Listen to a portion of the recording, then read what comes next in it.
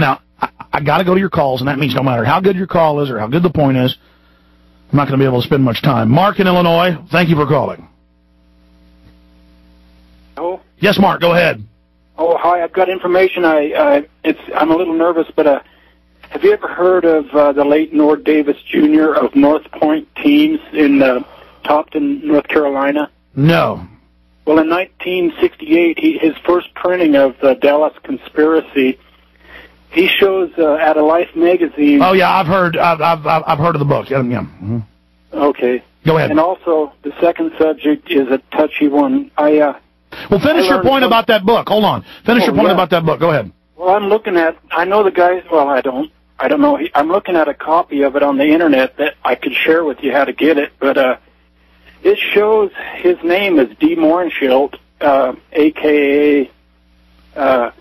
Von Borenskold, was this guy that's standing on the sidewalk with two fully automatic pistols with silencers, and the little girl that is famous for running up and all of a sudden she slows down.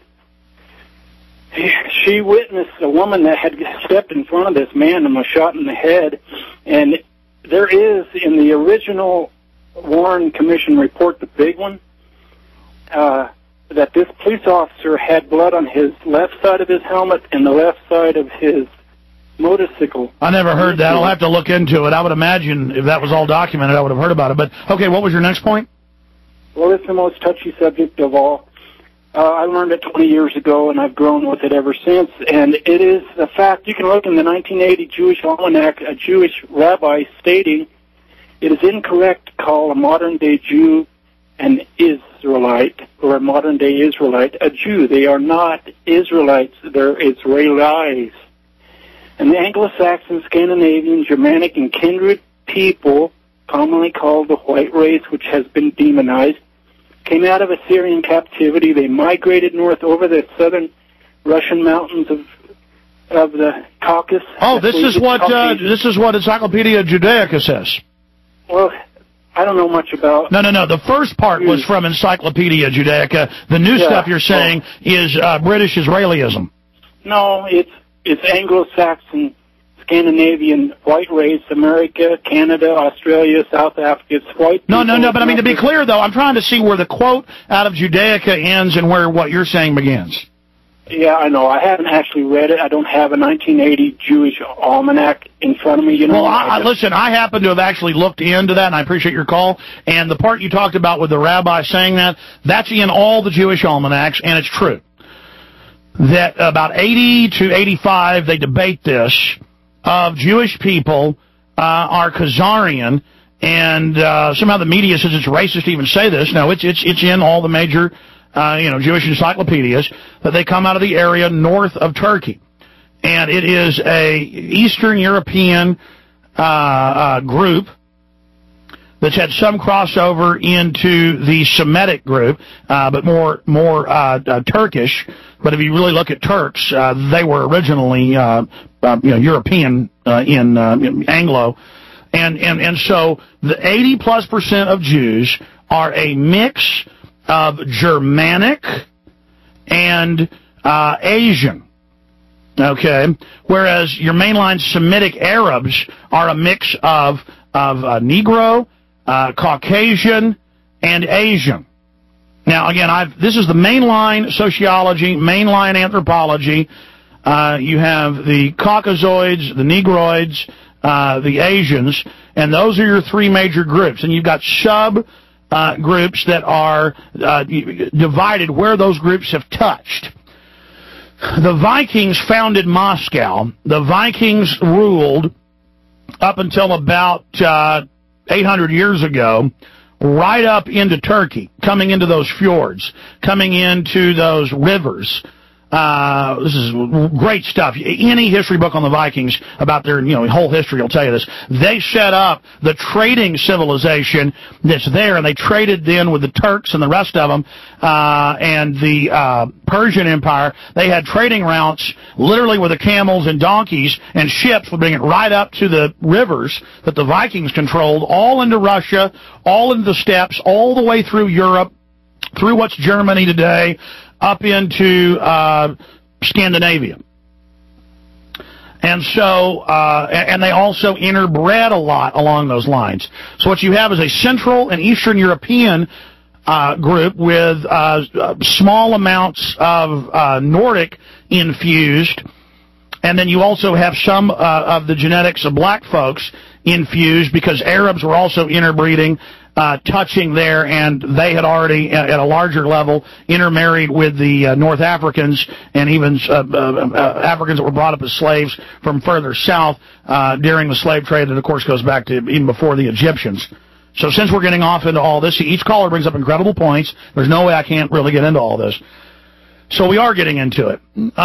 So everybody's basically a Mongol. The Europeans always called everybody from Moscow on, or really from Poland on, Mongols, because they've been invaded by the Mongols. They've been invaded by the Huns, and had been dominated in some cases for hundreds of years. And that's why, Vladimir Putin and others have these slant eyes. That's why you'll see somebody with blonde hair, blue eyes, but they got slant eyes. Just like if you were a white settler to the U.S. and you married an Indian woman squaw, you're going to, throughout your generations, because it's dominant genetics, going to have squinty slant eyes. Like I have squinty Asiatic eyes to a certain extent, because a lot of sides of my family, especially on my dad's side, married Native American women. So but again, it doesn't manifest in coloration. It manifests in the eye shape, ears, things like that. Okay, we'll be right back.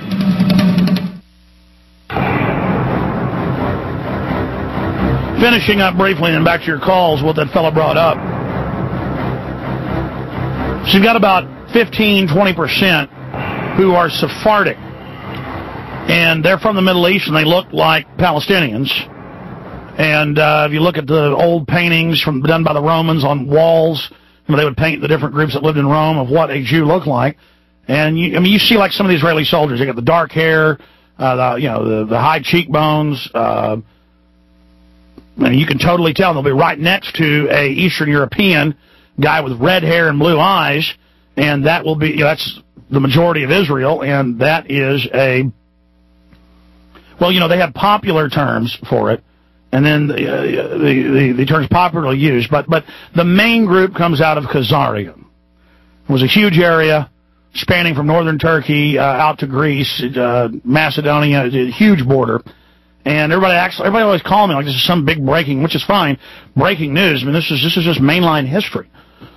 Now, when you get into Christian identity and British Royal Israelism and the rest of it, every British king and queen for more than 1,000 years, even before William the Conqueror and 11 whatever came in, they have been coronated as sons of David, and they are coronated on the stone that supposedly Abraham almost sacrificed Jacob on. And they believe that when the Christians showed up more than 1,000 years ago in the British Isles, they saw Hebrew. And a lot of them already thought that. So I actually looked into this about a decade ago. I didn't believe it. I was like, oh, that's just ridiculous. Yeah, I mean, the Europeans are Jews. Well, Jew is just one of 13 tribes, the tribe of Judah. Now, to say that all Europeans, came out of the Middle East and really are, no. But there's no doubt that they all migrated, different groups. It's known that Vikings were coming in and others were coming in from Northern Europe into the Mediterranean, not just all the rivers that come out to the Mediterranean. There's a whole history that they burned up in Alexandria and the great... Folks, you want me to keep talking about this? It's pretty interesting, or should I take calls? I'm just going to take calls. I got to do whole shows on this, because I actually have a pretty great knowledge of it, because just back before I knew all this stuff was so important, I was reading history books about it. I mean, you read Rise and Fall of Roman Empire, that stuff's in there. Let's go ahead and take another call.